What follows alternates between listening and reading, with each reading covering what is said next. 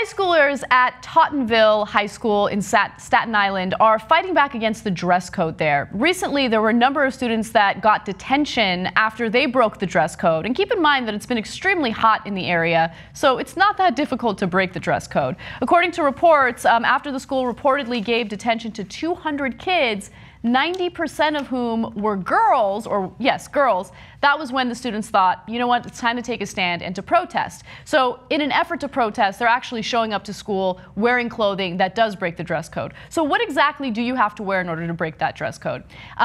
Prohibited are tank tops, low-cut shirts, and shorts, right?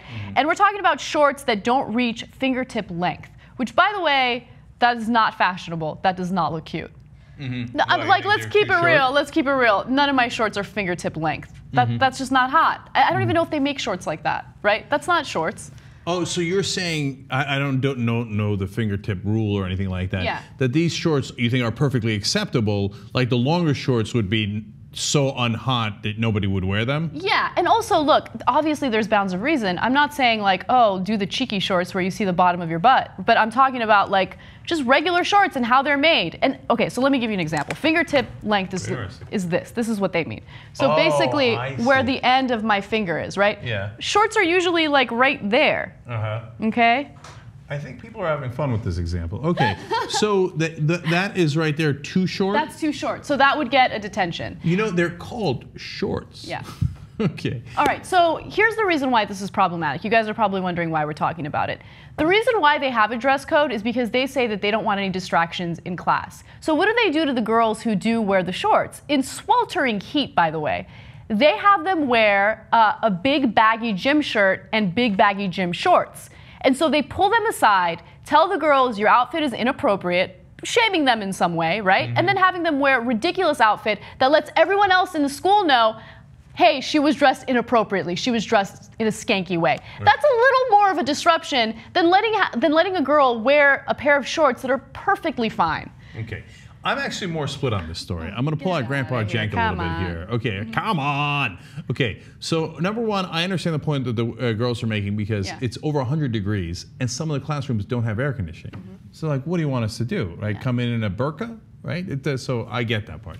On the other hand, they say like, some of the people fighting back against this say that they have no business talking about how it's distracting and the clothes can't be distracting. Well, what if she came in no shirt?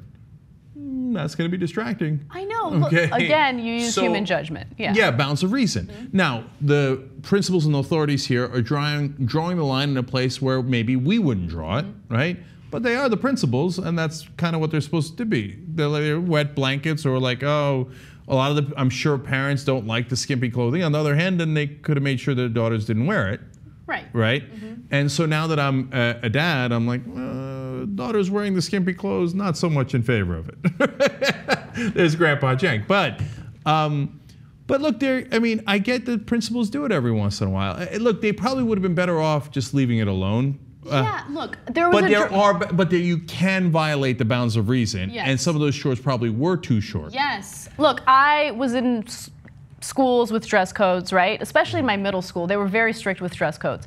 I wore shorts all the time. No one gave me a hard time about that, right? Because they're shorts. It's not that big of a deal. And the dress code specifically targets what girls want to wear. So, but then that's the other thing. So they say, oh no, this is discriminating against girls. I see that it affects 90% girls, so that's obviously a powerful argument. The flip side to that is if a dude came in and he was wearing shorts so short that you were seen as nutsack, believe me, they would have also made him wear other clothes. I know, but there's no indication that these girls are wearing shorts so short that you're seeing private parts or areas. You see what I'm saying? Yeah, and guys don't wear those kind of shorts. And also, I think it's insulting to both boys and girls, right? Because it's letting the girl think or know that she's perceived as someone who's scantily clad or who dresses too provocatively. And it also makes it seem as though these boys can't control themselves. If they see a little bit of skin, they're gonna like lose it, you know? And so it's, everybody just calm down.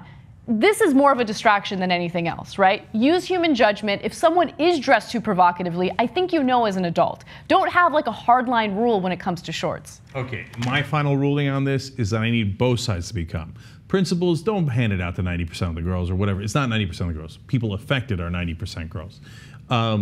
On the other hand, if you got your butt cheeks hanging out, understand that the principal's going to come by and make you wear bigger shorts. Yeah. Calm down. Am I not merciful? You're very merciful. Thank you. Okay. All right, but don't get me wrong, adult women wear short shorts as you like. Have at it, Hoss. Okay? Am I not merciful?